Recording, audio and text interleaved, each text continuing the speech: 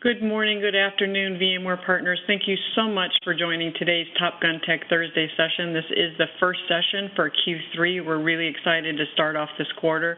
And today we have a great session outlined for you. And Tim Sandy, Partner Systems Engineer with VMware, he's going to be going over the VMware Test Drive for EUC Demo Environment. For those of you that haven't seen this environment and aren't familiar with it, you are in for a treat. This is a fantastic asset for our partner community to help you drive EUC and give you an environment so that you don't have to build your own. It's really pretty fantastic. But before I turn the ball over to Tim, I am going to go over just a few little housekeeping items. First of all the lines are muted, so if you have a question, and I please do encourage questions, please put the questions into the Q&A panel. There's two panels inside of WebEx. One is chat. That's where I was typing in, that we were going to start at 8:30. But there's a Q&A panel as well, and if you use that, Tim will be able to see the questions, and I'll actually be able to click on the questions and answer them as well. If you don't see the Q&A panel, there should be a little question mark, maybe bottom right corner of your screen, or you can go to, I think it's under, let's see, view the sessions, view the panels, and you can find it there. The second thing is that this session is being recorded, and we record these sessions so that you have a chance to listen to the playback and get access to the presentation decks. But the only way that you can do that is by joining the Partner Link and Top Gun Tech Thursday group. This is extremely simple to do. If you're not already a member of Partner Link, you simply go to Partner Central. The upper right-hand corner of your screen, you will see the Partner Link link. You click on that. It's going to ask you to fill out a simple profile. It's literally just your name. And if you want to put in a job title, you can. You don't have to. And then you click Continue, and then there's one more screen where you'll actually submit your profile. From there, you're a member of Partner Link. There's lots of groups out there for you to join, but the one that we encourage you to join is the Top Gun Tech Thursday. If you start typing that in, it will auto-populate. You can click on it and then click Join. I do not spam this group. The only things that I post there are recordings and the presentations, and once in a while, if I see a great training opportunity or something that I really need to bring to your attention, I will put it there. You can control your own emails on how often you want to get those updates, and obviously go to that group, to check it out whenever you, are curious. So I definitely encourage you to please join the Top Gun Tech Thursday Partner Link. Well, welcome everybody, and thank you for joining this week's Top Gun Tech Thursday session. Like Linda said, we're going to be going over the EUC TestDrive Demo Environment. This environment is for you, the partners, to use. It is an awesome resource, as she was saying, to where you don't have to build out a bunch of end-user computing products into your own demo environment within your corporate network or anything to that nature. This is available for you as long as you get your VTSP mobility. Correct me if I'm wrong, Linda, but I believe once they get their VTSP mobility, that opens them up to be able to get an account within the EUC test drive environment. Is that correct, Linda? That is correct. That is all you need. Okay. We used to have partners, they had to complete a competency. We've relaxed that requirement. So as an individual, all you need to do is complete your VTSP Mobility 2016, and you will have access to this environment. Great. Thank you for verifying that. I didn't want to lie. So once you have that VTSP mobility accreditation, again, one person at your company, you can then request an account. Once you get your account and you log in, this is what you're going to see. You're going to log into this main dashboard. And just to let you know, again, this is going to be kind of a little bit of a quicker run through than we might normally do on our normal weekly sessions. So what I'm going to do is just a brief overview of the interface and what programs and what demo capabilities you have within this environment. So I'm not going to be demoing any actual products. It's just the interface, just to kind of give you a nice overview of the interface and what's available in it. So starting off, if you look in the upper left-hand side here in this black section, this is the kind of your navigation bar. Now, the navigation bar can be hidden if you want. So when you're actually demoing a product and you want a little more screen real estate, you can hide that, and then you can just bring it back that simply. Now, as you see here, I've set up a picture for my profile. The little gear icon here is where you can go in and you can take a photo, you can upload one, and then based upon when you set up your account, your name, your title, and your email address is there. Now, if you notice a little bit further down here under your account on the navigation pane, there's also Edit Profile, which is the exact same thing that you get by pressing the gear icon up here. Now, if you need to change your password along the way, you can change your password. Simply put in your current and then put in your new. If you run into any problems with either your account or any issues within this environment, you can put in a support ticket. You'd put in just a brief subject of your problem, and then in the body here, we do request that you put in as much detailed information in relation to the problem that you're having to help us help you a little bit better. And then you just submit that request. Now, if you find something that's more of a bug, again, same process. You just bring that up.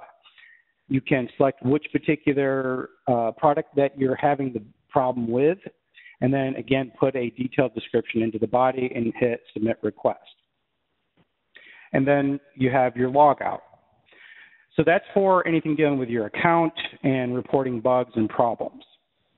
Then we have this general area. Again, if you go click on another part of the site and you want to get back to this main dashboard, you just click the dashboard here. This is what I'm in right now.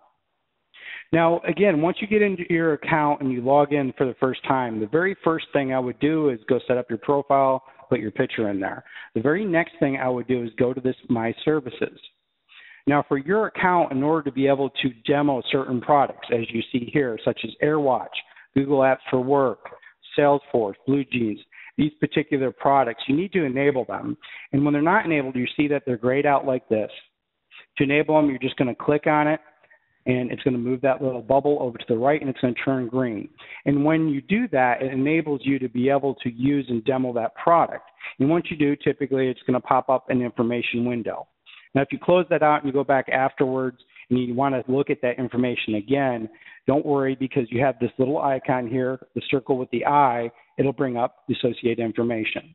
Now, I bring up this AirWatch one specifically. Now, when you log into your account and you log into any other applications, portals, or anything within this environment, you're always going to log in with your username and password that you logged in with into the portal. The one exception to the rule on how you log in is with AirWatch Admin Console. When you go to do that, here's the link to the Admin Console. I'll show another way to get to that.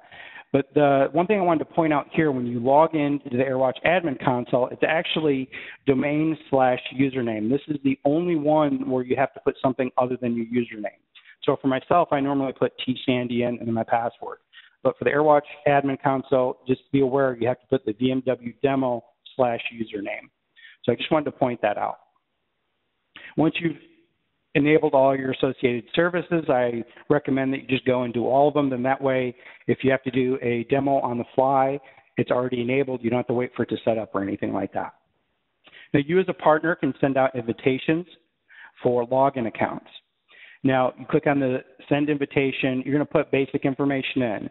Now, you should have a Salesforce Opportunity ID. You want to put that in there. Basic information like first, last name, title. You create a username for them, email address, whatever region. So this is important when you start making selections here, as well as you'll see when we get into the Workspace ONE portal, make sure you're selecting the appropriate region. So if the individual is in the United States, then you'd want to select Americas. Now, we also serve all across the world, so obviously you're going to want to select whatever region is closest to that individual that you're sending the invitation to. You can put the company name, whatever their segment is, potential seats for it. And my recommendation would be to do the same thing and enable all of these services for the end user. Then that way they can use and play with those services yourself, or you can limit just to whatever ones. Then you just click Invite New User, and it sends them an email with their login information. It's that simple. Now, just as an FYI, I have this partner nomination section here. That's because I'm a super user in this environment and a VMware employee, so you won't have that, so just be aware of that.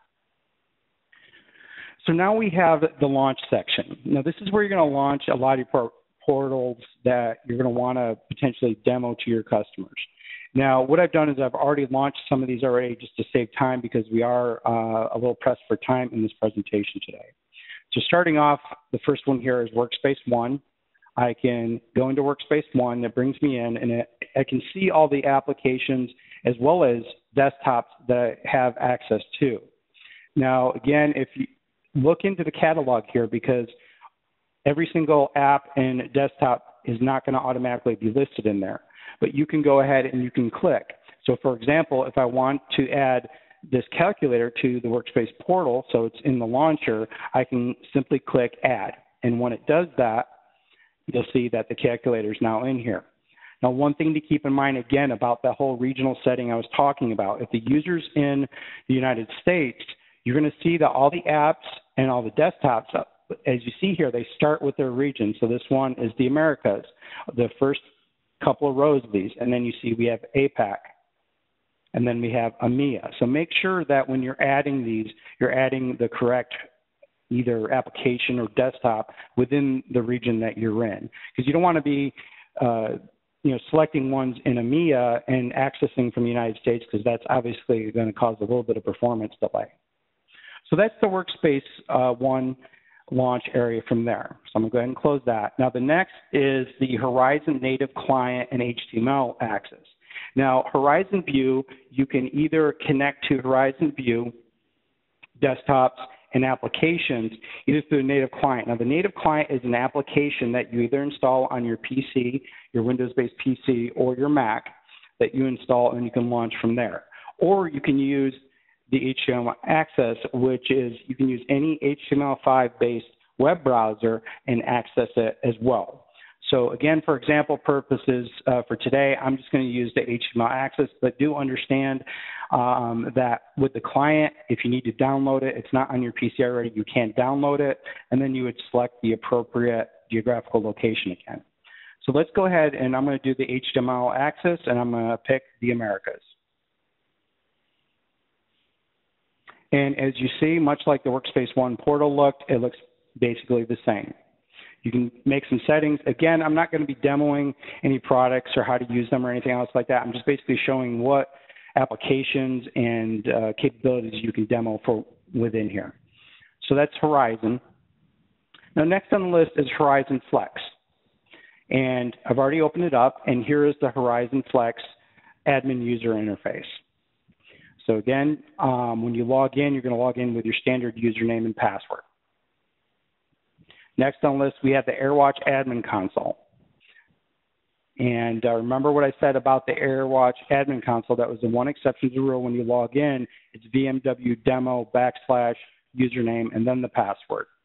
So if you want to demo any AirWatch products, you can join say an iPhone or an iPad or a mobile device to AirWatch, and then you can go in here and show your customers the AirWatch admin interface. Next on the list is the Horizon Air Console. Now, this is the admin console, and then we have the Horizon Air Desktops, which is the user side.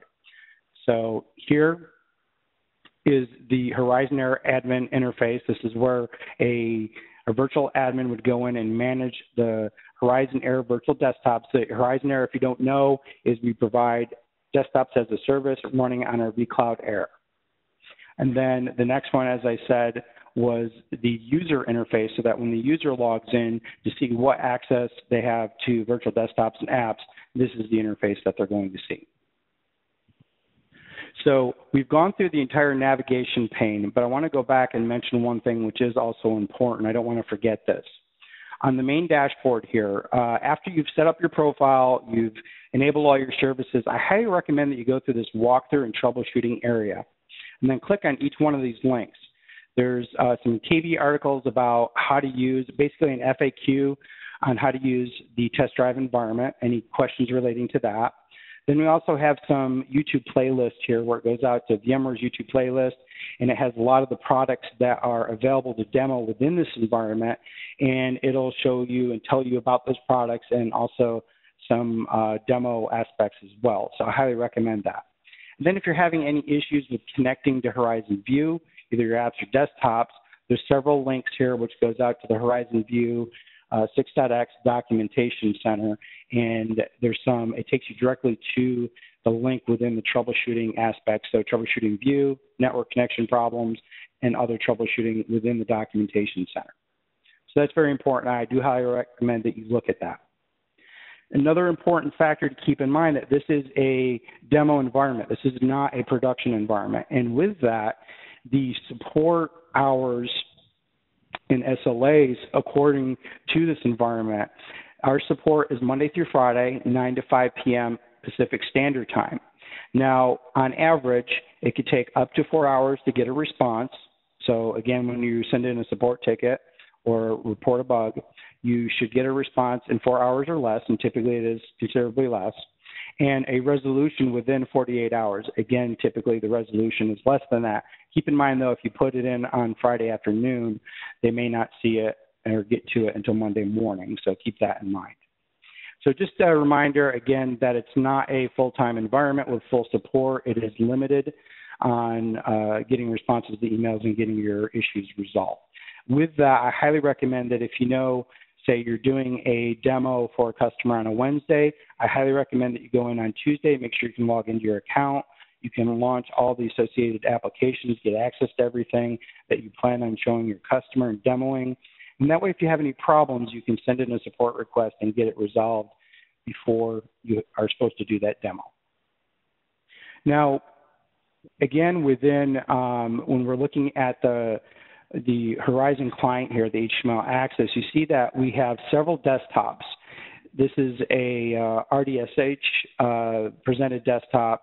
This one here is an Ubuntu desktop. We have Windows 10, a Windows 7 desktop, and then we also have a VMware and NVIDIA Grid desktop. Now, this desktop, basically, we've taken the NVIDIA Grid K1, K2 cards, installed them into the host, and we're using those graphics accelerator NVIDIA cards to basically accelerate the video processing on our virtual desktop.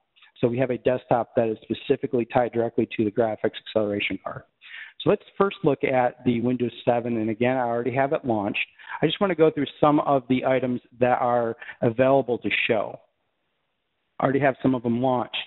Now, as you see here, we have already a link to the VMware website.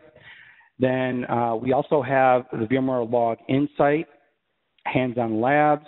So here we got the link to the Hands-on Labs I have up already. For the vRealize Log Insight, we already have this up. And so although this is an end-user computing environment, we do have a couple other of our management tools that you can also demo, like a Log Insight for log analysis. And then we also have the vRealize Operations Management for Horizon. So here we have the vRealize Operations, and then we have the for Horizon pack in there as well, which that way you can also monitor and manage your applications as well with your desktops.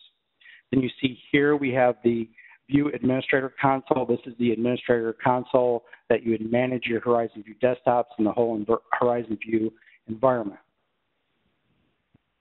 Then we also have the the User Environment Manager tool, which is this here. Here's the link for it.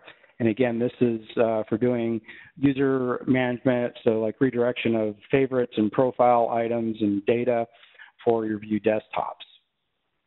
And then you'll see we also have some programs such as Google Earth. Now, Google Earth, on this one, you can, with Google Earth, you can double click in to go and show it. Now, this is just a regular View desktop. This has no graphics acceleration or anything. As you can see, it still performs very well. Now, you'll also see that we have many of the Office products, such as PowerPoint. We have Word. We have Excel. We also have a design program, this 123 Design, and there in this 123 Design folder, there's some pre-configured design examples that you can go in and show customers and demo. Also, we have this Turbine. It's basically a design program as well for showing an engine turbine. So these are a lot of what's available on here, but one of the best demos that I recommend is if you need to demo the App Volumes product, if you go to the Start button here, go to All Apps, you can go down. I've already, just to show you right here, here's the shortcuts. So if you want to demo how App Volumes work and how great it works, App Volumes, I can go ahead and click on to add App Volumes, to add applications. In less than a minute, it's going to show you that we're going to about triple the amount of applications that are on this desktop. So it's a very powerful demo, very simple, and they've got the shortcuts there to run the script and to do that for you very quickly and effectively. So app volumes attaches the volume, and as you see now, we just added about 30, 35 new applications to this desktop. And then in the reverse, I got the shortcut here to go ahead and remove and disconnect the app volumes to, again, take away all these new applications. As you see, in about 10 seconds, it removed that. So that's a great demo to do. So this is our standard plain Jane Horizon View Windows 7 desktop. But again, just to show, I mentioned about we have these this NVIDIA Grid accelerated desktop that's specifically tied to this graphics acceleration program, or card rather. So again, there are many shortcuts here to different things that you can demo to show what kind of graphics capability that you now have in comparison to the standard desktop. So for example, real quick here, for example, we have a Katy Perry video. I didn't pick it, that's what was in there. But basically you can show how the video streams just like it's supposed to. So that's a nice example of video graphics there. Then we also have this demo here where it's demoing water. And if you click on the ball and move it around, you can see that the water ripples. And the effect of the ripples is very much realistic. So you can really see how that graphics acceleration makes a big difference. And water is something that's very hard to look realistic. So those examples here is YouTube for Katy Perry, and then that was the HTML5 water. Also, I want to show you this digital IRA. It is basically a view of a CGI type of view of a man's face. But look at the quality of the skin tone, the reflection. If you click on his face, he does different facial features, and you can also turn and keep doing the same. Look how realistic that is. So this just shows the power of that NVIDIA graphics behind using that graphics acceleration card. So this gives you an example of what the capabilities are. Also, if, say, somebody, a graphics firm wants to do any AutoCAD types of drawings or anything to that nature. So again, you also have Google Earth. So there's plenty of examples of things that you can demo on here. So essentially, that is all of the overview of the demo environment, everything that's in it, its capabilities, how to use it. Again, we weren't going to go over any of the products themselves, but I wanted to show you what the capabilities were. So with that, Linda, were any questions come in for the question and answer while I was talking? The only question that came in, I actually did answer. Tim, we have maybe a few more minutes. Is there something, maybe that you could show just quickly that you're familiar with? Let's see here. Product perspective you think is cool? Maybe something AirWatch or? Not so much AirWatch. I'm not the greatest with the AirWatch admin interface. I mean, you can. Again, you can go in and click around. There's so much that you can look at within the AirWatch interface. When you go into the main dashboard here, now again, this is essentially sample data just for the demo environment. This isn't a live production environment for any of the systems in here. So keep that in mind, whether you're looking at View Realize operations, the AirWatch admin portal, the Horizon View environment, whatever you're looking at, again, this is a demo environment, so it's not like a live VMware production environment. So keep in mind that everything you're going to look at as far as the percentages and numbers are for this demo environment. So just keep that in mind. But with the AirWatch environment, I mean, there's a ton that you can show within there, from anything from going into, again, the devices to accounts, setting up accounts, which particular applications they have access to also content such as, with AirWatch, you can limit video. You can also not force, but you can say, okay, everybody needs to watch this compliance video, and it will track whether or not somebody has watched the compliance video or not, and it will track that for them. Also, within AirWatch, you also have secure email, so you can also control the email within AirWatch. So I highly recommend that obviously there's a lot of products in here, and nobody's going to be able to just go into this environment, start demoing everything in here. Obviously, you're going to want to pick what you're good at. First of all, you want to get a comfortable feeling of what products that you can demo, and I kind of went through a lot of them, but I didn't show you everything. Once you understand what's in there, what you're capable of demoing, then after that, pick a couple and start using them, get familiar with them, how to use them, how to demo them, so that when you do get the opportunity to do a demo for a customer, you're not doing it for the first time and you kind of know your way around. I highly recommend that. So there's a couple of questions that came in, and one thing I want to make sure that everybody's clear on. So somebody asked if there's any demos for vCenter. This is really an EUC environment. It's not every product that VMware offers. It's TestDrive for EUC. So we don't really have, Tim, correct me if I'm wrong, we don't really have a vCenter demo. And then, is that correct, Tim? That is correct. You wouldn't have access to a vCenter to demo that. Okay. And then the other question was, are there any pitfalls that they should stay away from when doing a customer demo? So anything that maybe might some recommendations that I have. First of all, keep in mind, now this environment runs phenomenal, and they do a great job of keeping this up and running at all times. And once you have an account, and they are going to do, the one good thing they also do about this is they keep the versions of the applications, such as app volumes or, say, vRealize Operations Manager. They keep them regularly updated with the new versions. So they do have maintenance windows. So you will receive emails regarding any of the maintenance windows coming up, and then once they're completed with the maintenance, you'll get a follow-up email as well.